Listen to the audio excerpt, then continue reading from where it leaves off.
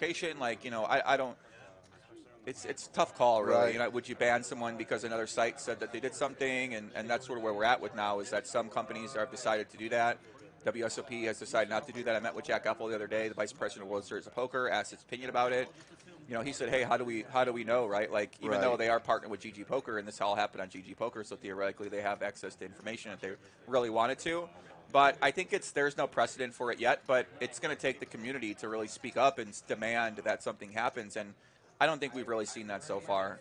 Right. You know, I've been against this for years. One of the only people really talking about any of this stuff happening on any of the sites and with the players. So, you know, at this point in time, I don't know exactly what my stance is going to be on a lot of these things because it's exhausting to care about this. It really like, is. And what's the reason to care about it for a lot of reasons? It is, and it's a shame that you know, the poker, these controversies keep happening.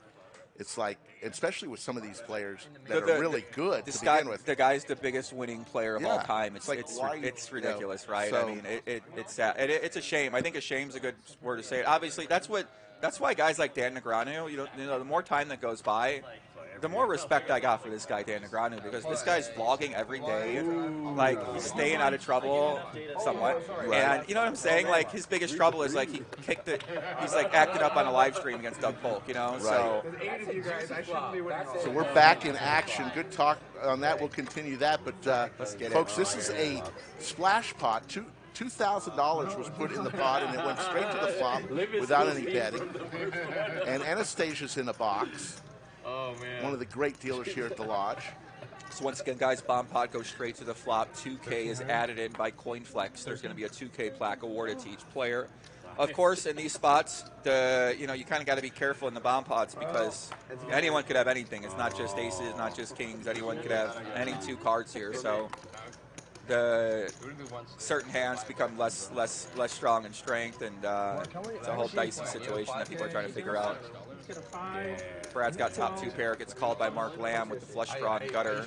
Turns and so Mark Lamb turns the king high flush. Brad Owen obviously hates that card. Any king, any 8 now beats him. Mark does check. Now Brad obviously kind of disgusted by this turn. He's going to check back, hope to hit a queen or a jack. River 7. Now Mark Lamb has to decide how much to bet. The pot is not 20,000. 7 was it? Yeah. 7? Pretty easy fold for Brad. He can only beat I don't even know what he can beat here. Jack 5. I don't think he called with Jack 5. I think he bet a 10 here. I mean, that was literally the worst turn card in the deck. True. Yeah, I mean, when he's thinking about hands, would Mark do this with a queen? Maybe like queen 4, just like not sure what he's doing, trying to go for some value. You know, it's kind of what you got to be thinking about in Brad's situation. That was great. Also, I think when that was it, he says. Okay, let me try and figure this out. people are trying to leave or whatever happens between the first and second one, or the risk is I know, whatever. Outlier ones, or like some of the crypto. If I was Brad, I would talk to this guy more. This guy seems pretty open to conversation during the hand. Might ask some more questions. Swing trader. That's amazing, actually. Spreader, Coinbase, top tick, and wow. Yeah, Brad's basically saying that the only hand I'd beat here is a queen. at some point. This guy's a new player. Would he maybe mistake a queen for a bigger value? Okay, so the current value of the company, They can do something. Right? big VC right now is like roughly $8 billion. They don't have that. Their revenue last year was $7 billion. So it's a pretty. Call. He makes the call. Mark's going to show him the flush. You got to show first. You got to show first.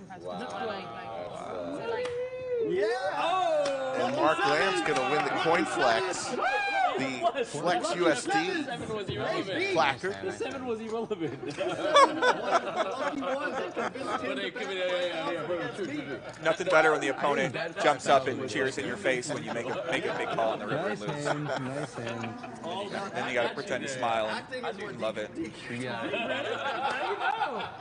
For those of you wanting to know about the lodge, it is bring your own beverage. We do serve free soft drinks. But if you want to bring your own liquor, you can bring it in. What?